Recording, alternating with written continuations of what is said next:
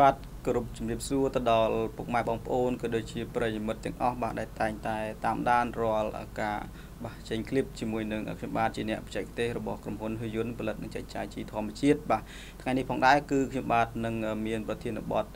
មួយតកតងទៅនឹងបច្ចេកទេសទៅលើដំណាំស្រូវហើយក៏ជាបញ្ហាមួយដែលប្រជាកសិករក៏ដូចជាបាទពុកម៉ែបងប្អូនតែងតែជួបនៅបញ្ហាជារៀងរាល់បាទពេលធ្វើស្រូវក៏ដូចជារៀងរាល់បាទរដូវកាលឆ្នាំនេះផងដែរបាទអញ្ចឹងតកតងទៅនឹងថ្ងៃនេះគឺខ្ញុំបាទលើកនៅលើប្រធានបទតកតងទៅនឹងបាទបច្ចេកទេសក្នុងការរៀបចំបាទដី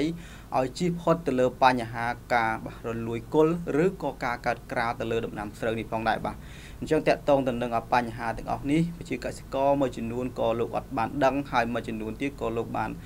ដឹងប៉ុន្តែមិនដឹងថាតើមានគួរតែមានការទប់ស្កាត់ឬក៏ការការពារនៅពេលលើកក្រោយទៀតដោយវិធីណាបាទអញ្ចឹងសម្រាប់ថ្ងៃនេះគឺ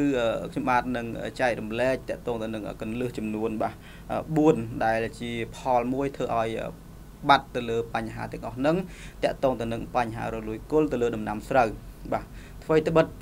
ក៏ពិតមែនតកតងទៅនឹងស្រូវគឺជាដំណាំមួយដែលជាដំណាំដែលជាកសិករដែលលោកបានធ្វើហើយបាទស្ទើរតែយើងនិយាយបានថាមួយឆ្នាំធ្វើដល់ទៅ2ឬក៏3ដងនោះផងដែរហើយការធ្វើបែបនេះគឺធ្វើឲ្យដំណាំស្រូវរបស់ប្រជាកសិករបាទពីមួយឆ្នាំពីមួយរដូវទៅមួយរដូវក៏ចេះតែជួបនៅបញ្ហាការបាទលួយគល់ឬក៏បាទតកតងទៅនឹងបាទកើតក្រាឬក៏យើងនិយាយថាក្រហមស្លឹកឬក៏ខ្លោចស្លឹកជាដើមបាទអញ្ចឹងតកតងទៅនឹងចំណុចទី1ដែលខ្ញុំចង់ជម្រាបជូនទៅដល់ប្រជាកសិករតកតងទៅនឹងដំណោះស្រាយក៏ដូចជាបញ្ហាទាំងអស់ហ្នឹងគឺតកតងទៅនឹងការសម្អាតដីបាទការសម្អាតដីដែលយើងនិយាយថាការភ្ជួរដីនោះផងដែរ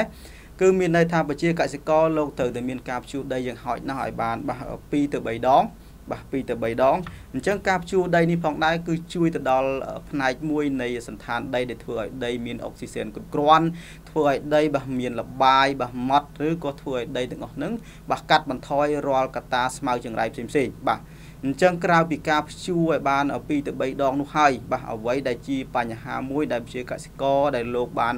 ឃើញថាស្មៅក៏ងាប់ឬក៏តកតងនឹងដីក៏ជាដីមួយដែលស្អាតក៏ពិតមែន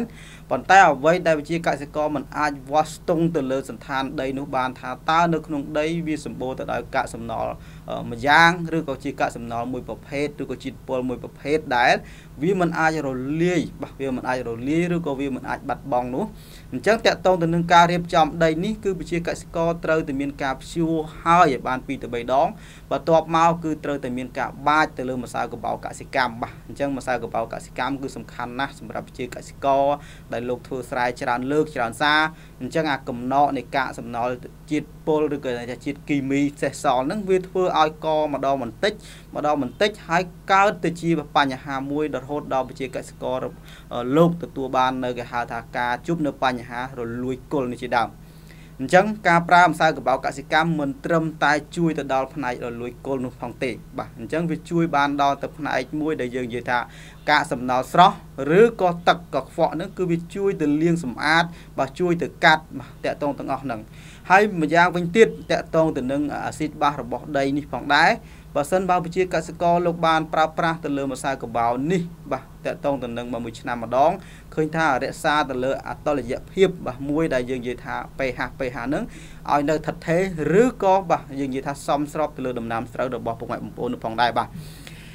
រីឯចំណុចទី2ដែលយើងនិយាយថាកត្តាដែលមកបណ្ដាលមកពីក្រាឬក៏កត្តាផ្សេងស្លឹករួញក្រហមផ្សេងឬគឺតកតងទៅនឹងកត្តាហ្នឹងគឺខ្ញុំចង់បះជម្រាបជូនគឺដូចជាចែករំលែកទៅលើចំណុចមួយដែលជាចំណុចសំខាន់ផងដែរបើយើងបានធ្វើដីឬក៏រៀបចំដីភ្ជួរបាចម្សៅកបោកសិកម្មឲ្យរួចរាល់ក៏ពិតមែនតែតកតងទៅនឹងកត្តាពូជគឺជាកត្តាមួយសំខាន់ណាស់បាទអញ្ចឹងពូជយើងមានបែងចែកចេញជា2បាទគេថាពូជកសិកម្មឬក៏ពូជរក្សាទុកដោយខ្លួនឯងអញ្ចឹងអ្វីដែលជិះផុតទៅលើបញ្ហាការកើតក្រាឬក៏កើតបញ្ហាផ្សេងបាទសូមឲ្យប្រជាកសិករលោកបាទជ្រើសរើសយកពូជបាទកសិកម្មដែលមានការផលិតមានការសម្រិតសម្រាំងបាទវិខ្ចប់ត្រឹមត្រូវហើយនឹងមានការបរិច្ឆេទនឹងច្បាស់លាស់អញ្ចឹងធ្វើឲ្យប្រជាកសិករលោកយកទៅប្រើប្រាស់ហ្នឹងគឺបាទមានទំនុកចិត្តហើយក៏បាទជៀសផុតទៅលើបញ្ហាការកើតទៅលើការជំងឺក្រាឬក៏ជំងឺផ្សេងមួយប្រភេទទៀតដែលយើងនិយាយថាដំណពូជកណាពូជមិនបានល្អពូជមិនបានសម្រិតសម្រាំងពូជមិនបាន បាទសម្រាប់ឬក៏ពូជមិនបានទប់ស្កាត់ទៅលើបញ្ហាទាំងអស់ហ្នឹងគឺវាធ្វើឲ្យនៅពេលដែលវិជាកសិករលោកប្រើហើយគឺនៅមានបញ្ហាទាំងអស់ហ្នឹងបាទនេះតើតងទៅនឹងចំណុចទី2ហើយចំណុចទី3ដែលខ្ញុំចង់ជម្រាបជូនទៅដល់វិជាកសិករថាបើសិនបើយើងចង់ជៀសផុតទៅលើបញ្ហាដែលខ្ញុំបាទជម្រាបជូនកាលពីបាញ់មិញហ្នឹងគឺមានន័យថាតកតងទៅនឹងថ្នាំពុលបាទថ្នាំពុលនេះផងដែរបើយើងស្គាល់ពីថ្នាំពុលបើយើងដឹងពីធាតុនៃសកម្មនៃថ្នាំពុលអញ្ចឹងយើងអត់អាចគេយើងនិយាយថាមិនអាចឲ្យជាកសិករនឹងលោកប្រើតាមតែអ្វីដែលជាការមួយដែលយើងនិយាយថាតាមតែអ្វីដែលជាការបាទធ្វើតាមគេឬក៏ធ្វើតាមគ្នានោះទេអញ្ចឹងអ្វីដែលជាថ្នាំពុលដែលចោទជាបញ្ហាទៅលើដីស្រែរបស់ម៉ែបងប្អូននឹងគឺតាក់ទងទៅនឹងបាទគេហៅថាអាស៊ីតក្លៃហ្វូសាតដែលជាថ្នាំពុលមួយដែលធ្វើឲ្យវិជាកសិករលោកប្រើនោះច្រើនលើកច្រើនសារហើយក៏វាបានកកកំណត់នៅលើបាទដីស្រែរបស់ពុកម៉ែបងប្អូននឹងពីមួយឆ្នាំម្ដងបន្តិចមួយឆ្នាំម្ដងបន្តិចឬក៏មួយរដូវម្ដងបន្តិចធ្វើឲ្យបាទអាស៊ីតថ្នាំស្មៅនឹងគឺវាជាបញ្ហាមួយធ្វើឲ្យមានការកើនទៅលើបាទអាស៊ីតដែលធ្វើឲ្យស្រូវរបស់គាត់នឹងគឺតែងតែជួបនៅបញ្ហាលួយគល់ជាដើមបាទតកតងទី2បាទនៅពេលដែលវិជាកសិករដែលលោកគេហៅថាការទ្របបាតជីបាទអញ្ចឹងអ្វីដែលជាការដែលតែងតែខ្ញុំបានអង្កេតឃើញកន្លងមកគឺតកតងទៅនឹងការទ្របបាតជីនេះឃើញបាទប្រភពនៃការទ្របបាតជីជាទូទៅគឺតកតងទៅនឹងការប្រើប្រាស់លើកម្រិតបាទប្រើប្រាស់លើកម្រិតអញ្ចឹងការប្រើប្រាស់លើកម្រិតវាជាផលប៉ះពាល់មួយដែលធ្វើឲ្យជាកសិករបាទលោកជួបនៅបញ្ហាជាច្រើនទៅលើការថែទាំក៏ដូចជាការលូតលាស់នៅដំណាំស្រូវនេះផងដែរបាទអញ្ចឹងតកតងទៅនឹង4ចំណុចនេះគឺខ្ញុំបាទជម្រាបជូនពីមូលហេតុក៏ដូចជាដំណោះស្រាយថានៅពេលដែលប្រជាកសិករបាទធ្វើស្រូវឲ្យជៀសផុតទៅលើបញ្ហាតកតងទៅនឹងរលួយគល់នឹងការកាត់ក្រាឬអុចស្លឹកនេះទី1គឺប្រជាកសិករលោកត្រូវតែបានបាទភ្ជួរដីដោយប្រើបាទម្សៅកំបោរកសិកម្មបាចភ្ជួរកប់ហើយឬក៏យើងនិយាយថានៅពេលដែលប្រមូលផលហើយត្រូវតែមានការបះបាចម្សៅកំបោរនឹងបន្ទាប់មកយើងធ្វើការភ្ជួរកប់បាទឲ្យបាន2ទៅ3ដងបាទ2ទៅ3ដងអញ្ចឹងទី1ទី2តកតងទៅនឹងបាទការជួយទៅលើផ្នែកមួយគឺតកតងទៅនឹងកា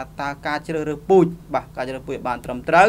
ទី3គឺតកតងទៅនឹងការប្រើប្រាស់ទៅលើកម្រិតនៃអាស៊ីតថ្នាំស្មៅនឹងឲ្យបានត្រឹមត្រូវតាមបទដ្ឋាននៃការណែនាំ